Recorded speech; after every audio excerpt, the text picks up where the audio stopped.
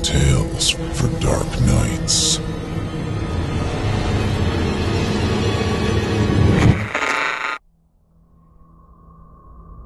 Knuckle Supper. Written by Drew Stepek. Performed here by Jason Hill. Chapter 2. Delinquents. While the rancid stench from our dance with the devil still encased the living room, I, on the other hand, smelled like Irish Spring. After shaking off my buzz and having taken a proper shower in the master bathroom, I decided it was time to figure out what to do about the 12-year-old whore in the community bathroom. Thankfully, Des was still in bed. Typical of him. In his defense, it was my fault that the girl wasn't dead yet. I knocked on the shitter door. "Are you okay in there?" No response. I unlocked the first bolt. "I'm coming in. If you're thinking about ambushing me when I open the door, I wouldn't recommend it." Clink. I heard what I imagined was the towel bar dropping to the tile. I unlocked the second deadbolt and spoke calmly as I peered into the bathroom. Smart move. The brittle girl was standing on the edge of the tub with her toes curled over the porcelain edge like a gargoyle. Her body looked shaken, but her eyes told another story. The little human seemed indebted that we had offed the pimp and spared her life. "I'm coming in, and I don't think I'm going to hurt you." I opened the door to its full extent and propped both my arms up against either side of the doorframe, blocking any escape. "I know you're probably a little freaked out here. It's all kind of difficult to explain." She locked onto my eyes and boldly said, "Not really. Pimps owe people money." She smirked as she brushed her greasy, skunk-streaked hair out of her young face. Her blistered bottom lip quivered slightly, and her picky nostrils flared. Open, closed, open, open, closed. Her squinty, blood-cracked eyes rolled around slowly, trying to hatch her escape route. "So, are you gonna fuck me or kill me? Or fuck me then kill me? Or kill me then fuck me? You sure didn't seem interested when you came in here earlier to watch all that shit in the sink." She started to pull down her ripped jean shorts. "Oh, Jesus, keep your pants on," I said, dropping my guard to cover my eyes. As quickly as I covered my face, I was belted in the nuts with a stainless steel shower radio. "Ow!" I yelled, doubling over in pain. She booked past me and headed toward the front room. In an aggravated state, I attempted to appeal to any sense that this little whore might have. "You can't get out, stupid!" Reflecting, that probably wasn't the smartest thing to say. She ran back over to me and unleashed a barrage of blows to my neck and back with the radio as it dialed through 3 or 4 different Latino stations. "No shit, asshole!" After about 10 blows, I caught the radio with my right hand and nabbed her wrist with my left. I could have snapped the thing off so easily. For some dumb reason, I didn't. "Relax." I slid the radio across the room on the hardwood floor and grabbed her other wrist. Oh man, did I want to break both her arms backwards and crack them off and just beat the shit out of her. She felt my power. She tried to get me to release. "Don't you fucking touch me, creep!" she yelled. I nudged her with my eyes. "There's your pimp," and then threw her down next to him. "I know, fucktard," she roared. "I saw him earlier when I came out here to try to steal some of your heroin and see if I could sneak out. You were passed out with your hands in your pants, queer. Do you really want to end up like that? You aren't going anywhere until we figure this all out." She shoved herself away from the corpse. "What do we need to figure out? Are you going to kill me or what?" She backed herself into the corner. Her head twitched and she covered her face with her hair as she tried to avoid looking at the pimp. "Who are you, psychos?" I cracked my neck and fully stood up. Walking cautiously like a child trying to feed a deer, I moved in a little closer. "I come in peace. I put up my arms to show her that I wasn't planning any shenanigans. Kind of. She shoved herself farther into the corner and her hardened eyes started to swell. "What the fuck are you?" I hesitated, unsure how to answer that question. Then I blurted out, "I'm a gangster." "You don't look like a gangster." Her eyes focused on my chest. My eyes inched down to see what she was looking at. I already knew. On my chest was my ink, a Batman symbol. In my defense, it was actually the symbol of the skater Steve Caballero's band, the Faction. The thing was that I had the band's name written on the top of the black bat in dark blue ink. In other words, you couldn't really see it. I grabbed for a t-shirt thrown on the back of a chair and casually pulled it over my head. "What do you know about the gangs in Hollywood anyway? You're like 12? She smirked. Obviously, she knew I was embarrassed by the dumb tattoo. "Gee, I don't know. I've been on the streets turned out for over a year now." I didn't understand how she was staying so relatively calm with the shredded corpse on the floor about 6 feet away from her, or why she didn't try to kill me when she stacked the crud records. "Your name's RJ, right? I heard your lovers quarrel with your friend earlier." "Lovers quarrel? What does that mean?" Stunned by her ease in my slaughterhouse, I finally asked, "Why aren't you freaking out at all?" "You just killed my pimp.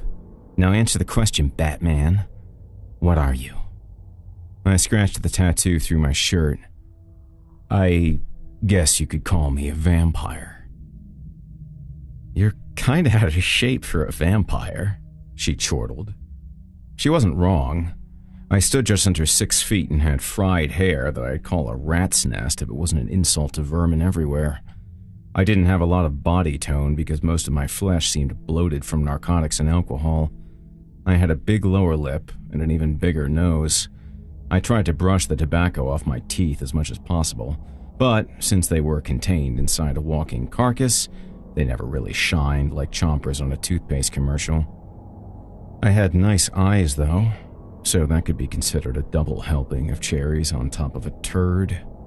At least that's what I looked like the last time I stood face to face with my own reflection. Contrary to popular belief, we have always been able to see our reflections. No matter, I didn't like looking at myself. The only thing I ever saw was a serial killer looking back at me, laughing at me for somehow being able to live. Finally, I said, "Thanks. I know I'm out of shape." Thud, thud, thud. I looked at the front door and then at the little skunk girl. Thud, thud, thud. Shit. I grabbed her by the back of her striped halter top and rushed her back to the bathroom and threw her in. I put my index finger to my mouth.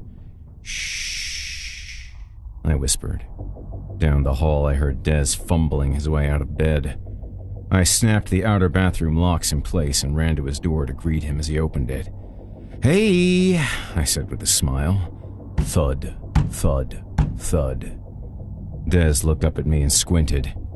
"What the fuck is wrong with you? Answer the damn door, RJ." I improvised. "I came by to get you first. Is someone supposed to come by here?" He squinted at me a second time.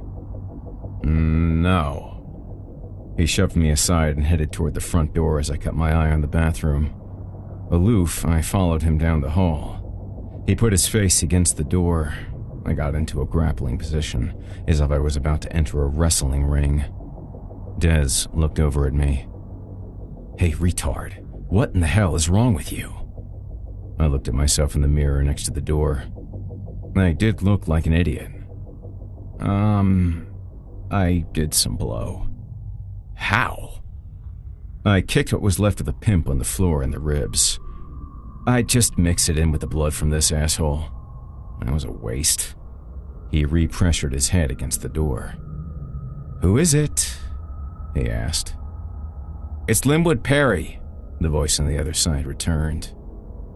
"What do you want?" "Copper told me to come over. I need something taken care of." The illustrious Linwood Perry was the leader of a vampire gang who ran the Beverly Hills and Bel Air area. The BBPs, or the Blue-Blooded Perrys.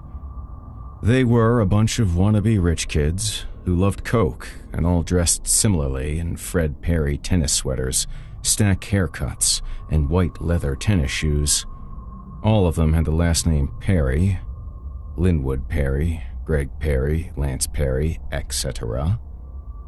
We thought it was pretty lame, but truth be told, they were a ruthless bunch.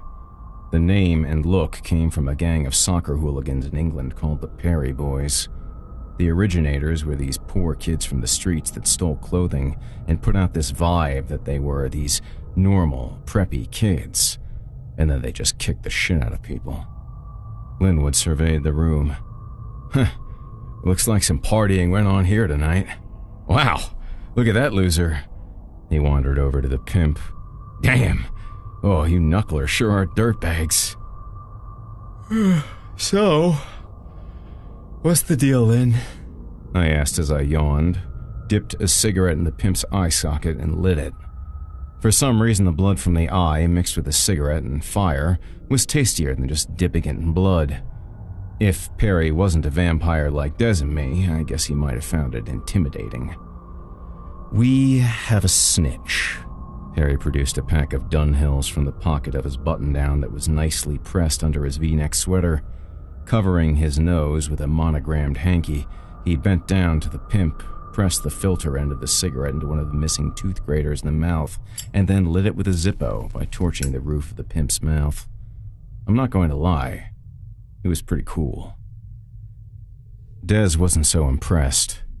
Yeah? And?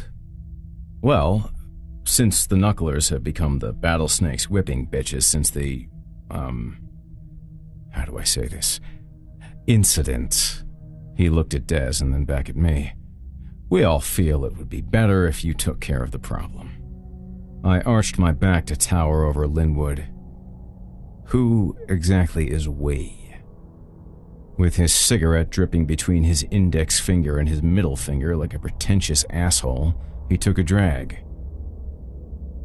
Me? Copperhead. That's who we is. I popped my thumb in and out of my mouth. Copperhead. Copperhead. He has no say over what we do in our area. Des moved a little closer to me. RJ, he kinda does now. King Cobra doesn't bother with this low-level shit anymore. I flashed Des a shit look. He was friends with Copperhead, and I didn't trust any of those Rasta fucks. I looked back toward Perry. So, if that's the case, what's the story? Is this guy a Perry? Yes. Apparently, Gavin. I looked back at Des and giggled a little, made a limp-wristed gesture, and mouthed the name Gavin. Des turned away from me to hide his face. He was laughing. Real funny, RJ, Linwood said, shoving me. How about I just leave now and let you deal with the snakes? I wiped my smirk clean. Okay, dude, just relax. Anyway, this asshole has been blabbing to these 2 slices of bacon for a boatload of coke. It's all confiscated from high-level busts. He's giving the pigs maps of the city and where all of us run things, and also giving them locations of exact compounds. Since the guy's a pussy and he would rather have the coke and the cadavers handed to him by the cops than deal with our way of doing things. I smacked myself on the side of the head. Are you fucking kidding me? Lynn, you gotta control your boys. What's in it for the cops anyway? Did your rat tell them that they could be turned? Perry nodded his head. I guess.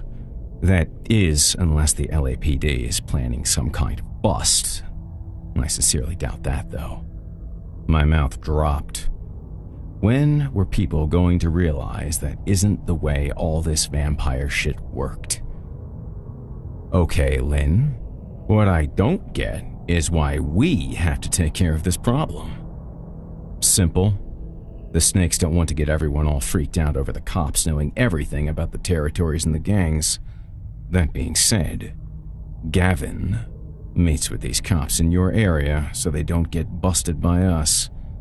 In all honesty, your territory, your problem. I looked at Des again and shrugged my shoulders. Well, I suppose that makes sense. Killing another idiot is killing another idiot. Where and when? Is there anything we should know about this Gavin? Des giggled. I mean, is there anything special about him? Not very big. Typical BBP. He's meeting these guys in an hour behind the Samsung building on Wilshire. Do you know where that is? It's only the biggest fucking building in the area with a huge neon blue sign on top. Consider it done, I assured Linwood. But let's make things clear. You go tell Copperhead that this isn't going to be a regular thing. This is your mess, Lynn. I swept my hand down the shoulder of his white cable knit sweater. I've always been curious. Where do you guys buy all these expensive threads anyway? Linwood plucked my hand off his arm and dropped it back to my side, as if he was discarding a plastic bag full of dog shit. Posers on Melrose, idiot. He shoved me on the chest. You should shop there. Who farted? He said, reading my bleached t-shirt out loud. Classy. You should really learn how to do your laundry. Rather than furthering our runway model fashion fight, I tapped Des on the back. Des, see him out of here and around the block. And then I flicked Linwood on the chin. You are just so lucky that a random knuckler didn't pop you for being over here. As soon as I shuffled them out, I headed back to the bathroom, unlocked all the deadbolts, and grabbed the whore from her new stoop atop the toilet. Shh, I reminded her. Throwing her over my shoulder, I rushed her down the hall and into my bedroom. I quickly opened my closet and threw her in there. I nabbed a pair of handcuffs that were, for some reason, hanging from a belt loop on an old pair of jeans, cuffed her hands, and then locked her around a hanger bar. Frumpily, she dropped flat-footed and broke the hanger bar in the center. My clothes dumped off the bar and all over her. Stay quiet or you're dead. I got nowhere to go, she said, falling into the mound of shit she dumped everywhere. I can't tell you to this day why I didn't throw her out the window to deal with my dogs in the backyard. Regretfully, I just didn't.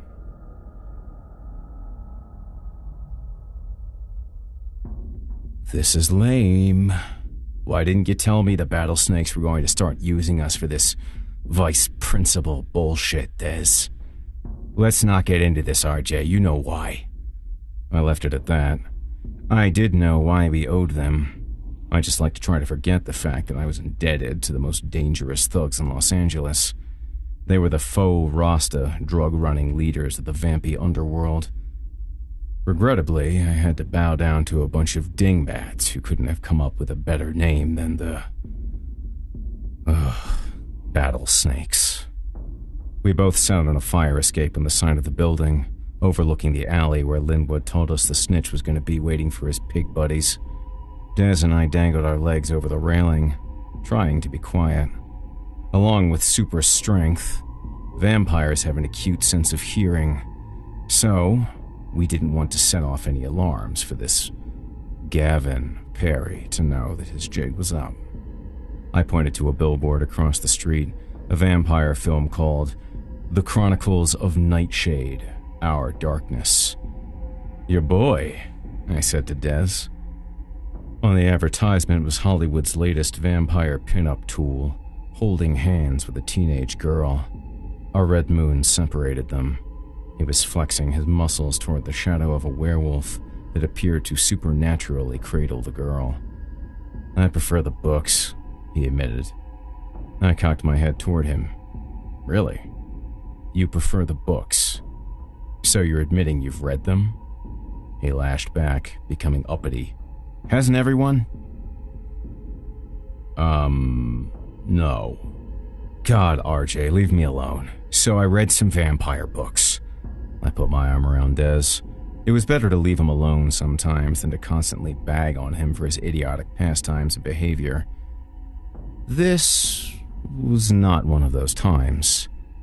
Hello, Gavin. Would you like to take down your knickers and let me give you a cock a good flogging? He shoved me away, laughing. Get off! In all honesty, I always gave Des a lot of shit. He tried to put out this aura that he was this chosen god among living dead people. But he was just another street schmuck, trying to swindle the next sucker waiting in line to be killed. I guess if I were to call someone my little brother, it would be him. Hard to say who is older, though, I suppose. None of us really knew our ages. I did guess that I was about 30-something, he was about 20-something, but there was never any real way to tell. We simply couldn't remember where we came from or who we were. I know that I was found in the street, eating rats by an older member of the current Knucklers named Pico. I didn't know much beyond that, though. That's where I found Des, too. Vermin feasting on the urine-flooded streets of a dead city. Dude, quiet, Des whispered as he pointed below. 2 cops pulled up about a block away and walked down the alley. One of them was carrying a duffel bag. It wasn't like a gym bag, it was one of those bags you see the SWAT team unloading after a huge bust. Bingo, I said. Using a front bar of the rusted fire escape, Des and I slowly pulled ourselves up. When he was halfway, I kicked out his left foot. In a wimpy voice, I mocked him. I prefer books. Let it go, RJ, he said as he grabbed onto the rail of the jiggling fire escape. As predicted, a tennis sweater-wearing BBP sashayed from the other end of the alley toward the cops.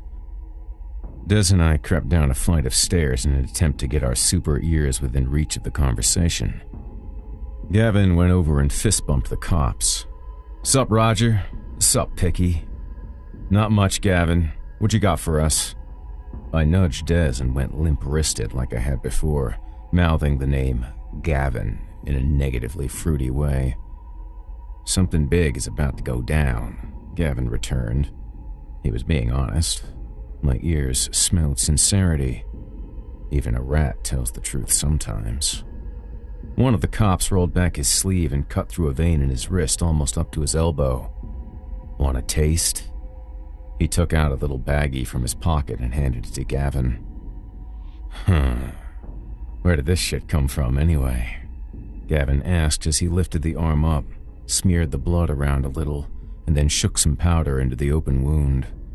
The numbing cut to the wrist, combined with the pain, made the cop shiver and shake like a wet hound. I figured the whole production was Gavin's way of convincing the nitwit detectives that they could be turned. Gavin ran his nose directly up the arm and swiftly brushed his head up at the end of the line. He stood upright for a second. The arm remained steady like a table. He closed his eyes, put his fingers up to both sides of his nose, and snorted all the blood and drugs in like a vacuum. Gavin's etiquette was sloppy at best. Then again, I never really got into snorting myself. I preferred the instantaneous rush of mainlining. He shook off the split-second satisfaction and his eyes bulged out. "Oh, goddamn, boys, that isn't coke." "No, it is not," one of the officers returned. "Oh, me likey, boys." Perry continued as he pushed the mystery powder into his brain with his index and middle fingers. "Like I was saying, some big shit is gonna happen." "Like what?" one of the cops asked, holding back the duffel bag. I rolled my eyes.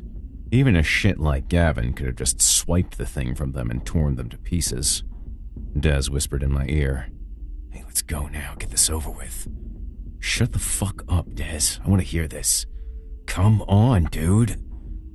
I held Des back by grabbing his devil lock, and then cracked my fist with the back of his head and toe against the wall behind us. Stupid move. Gavin's ears picked up the sound. Oh shit, Des, he heard. Move! We both leapt down 5 flights from our perch. On the way down, I instructed, "You take the fat one." They're both fat." "Oh, then, wherever you land, brother." Des shot me a wink. "I'll take the cops." He was hungry for swine. Like 2 starving Valkyries, we swam through the air toward our prey. Des landed on one of the weight-challenged cops as I subdued Gavin. I snatched his head and ripped off his sweater. "You don't even deserve this, motherfucker. Your gang is lame, but you're just a rat." I quickly began pounding his head against a discarded toilet in the alley, still shit-covered by vagrants who used it as a porta-potty. I looked over at Des, who was having a good old time with his first pig.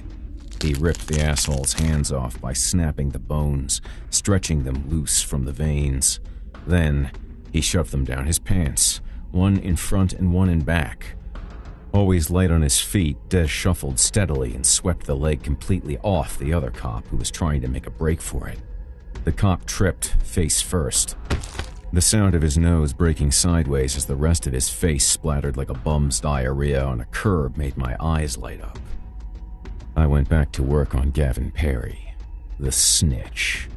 He was, after all, another vampire. I shoved his head into the bowl of the toilet. His ears crushed through the porcelain as they were cut loose by smashed shards from the seat.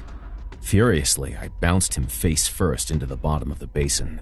I don't want to seem overly romantic about my kills, but he wasn't going down easily.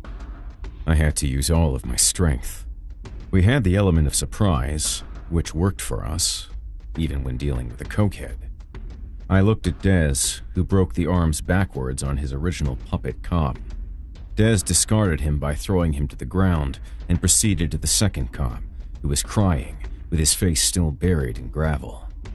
He tore the law enforcement-issued pants off and yelled, "Damn, RJ, what cop goes commando?" He picked up the first cop by his neck while he took his boot and smashed the head of the other poor fuck on the ground. "Oh, this is gonna be hilarious." When I went back to Gavin, I lifted his head out of the empty toilet. "What's the big deal about to happen?" He spat in my face. "Fuck you, junkie." "Really?" I palmed his head with my right hand and beat it against the bottom of the toilet bowl again, until my hand went completely through the front of his face. I opened my clenched hand, poked his eyeballs outward, and swiped out his brain. After extracting his mind, I grabbed his neck, thrust my other arm up to the elbow through the face cave, and disconnected his skull cap. I spun around like a college hippie playing ultimate frisbee and whizzed it toward Des. Why get rid of it? Well, it probably wouldn't have tasted good. Vampire body parts all tasted like Mexican water. They were generally more dirt parts than liquid. Only the real desperate sickos like the taste of human transfused to vamp blood. The real psychos, that is. Whew! I sat down for a second and looked at Dez's flesh sculpture. Come on, Dez. I figured my head games would surely overshadow anything Dez had to offer up artistically. Do you think I'm a pussy for reading books now? He had taken the cops and put them on top of each other with their pants down. He might have even put the top cop's dick in the other cop's ass. Body parts from his showpiece covered the scene, but Dez lined them up as if he were delivering some sort of Al Capone-like message. Get your friend to pull the stolen car around. We gotta get rid of... I made the limp-wristed gesture again. Gavin's body. Dez snatched the hand out of the pitcher cop's pants and threw it at me. High five! I batted the hand away and picked up the duffel bag. It was heavier than I expected. Well, open it. Dez licked his lips and skipped over next to me. I'm serious. He actually skipped. That was how excited he got for a fix. Slowly, I zipped back the top of the bag. Dez's eyes ignited. Holy shit, Dez. I looked over at him. There's like 50 pounds of Charlie in here. He dug his hand down to the bottom of the bag and felt around. Then, He pulled out a brick and slit the top open with his bullet fingernail, scooped out a little taste tester, and dabbed it on his lip. He used his tongue to roll it around on his gums. After that, he picked out another dollop and sucked it into both of his nostrils. Immediately, his face puckered up so that his top lip touched the point of his ratty nose. "Fuck," he sneezed, catching a handful of his own bloody snot. His mouth opened up as he gasped for air, and he cranked his head around in a circle. "RJ, this ain't Charlie, motherfucker. This is heroin, dude." "What are you talking about? Why would Gavin Perry be getting a big duffel bag full of heroin? We run that shit." "I don't know. Maybe these pigs made a mistake when they stole the evidence. I guess I don't care. We just scored enough H to last us months." "Dez, are you nuts? King Cobra is gonna want this shit hand-delivered to him, like, tomorrow." "Fuck him, RJ. We'll tell him that the cops didn't bring shit. Tell him there was some kind of mix-up. We cleaned up their mess and we should be paid for it." I looked at the bag and licked my gums with my mouth closed. That has to be the dumbest idea I've ever heard. Just then, the Desian's stolen car pulled around so he could haul off Gavin's body and destroy the evidence of a vampire walking around and talking to cops. Dez threw the duffel bag at me and tapped me on the shoulder. "It's your call. Free heroin is free heroin. Cobra will never find out, dude. These are the only ones who saw us, the two pigs and the snitch." He pointed at the cops butt-fucking, then at Gavin, whose mangled face was somewhat supported by his toilet seat necklace. Dez then pointed upward with his index finger. "Someone up there might have seen the bag." He switched fingers and flipped off the sky. "But since there is no God, I guess he's got nothing to say." Good evening. This is Jason Hill, host of the Horror Hill podcast. You've been listening to a chapter from the award-winning novel Knuckle Supper by best-selling author Drew Stepek. Knuckle Supper, Ultimate Gutter Fix Edition, and its critically acclaimed sequel, Knuckle Balled, are available now from Bloodbound Books. Check out the links in the video description and sticky comments below to pick up a copy today and show your support for indie horror. Also, please consider making a donation to Children of the Night today and help end teen prostitution and human trafficking. Children of the Night is a privately funded non-profit organization established in 1979 with the specific purpose of providing intervention in the lives of children who are sexually exploited and vulnerable to, or involved in, prostitution and pornography. Visit childrenofthenight.org for more information today. From author Drew Stepek and all of us here at Chilling Tales for Dark Nights, thanks for listening and for your support. Chilling Tales for Dark Nights.